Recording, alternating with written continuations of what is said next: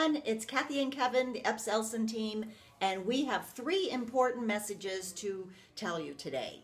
The first one is to remember to file your exemptions before the end of the year if you've not done it already, to keep your property taxes low.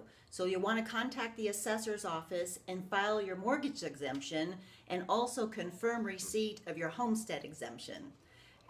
Need to do that before the end of the year. If you have any questions, just contact us and we'll walk you through that process. Very important thing to do. It is, yeah. Double check and make sure you get a receipt for the homestead exemption filing and the mortgage too as well. You keep your taxes from doubling actually next year if you don't do that. Yep. So the second one is to keep an eye out in your email the first of next month in January. We're going to send you a copy of your settlement statement from your closing for this past year. A lot of times people misplace it when you move. You don't know where it is, and it's an important piece to have.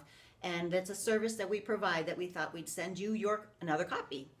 With the new tax bill coming down the road, if that ends up happening, you're going to need your settlement statement because there'll be new changes on that. So we'll be sending that out for you. Yeah. And the third and fun thing to do is we want to wish you and your family a happy holiday and a Merry Christmas. We've really appreciated your support this past year, and we hope you have a wonderful holiday season. So, Merry Christmas, Happy New Year. Want to sing? Sure.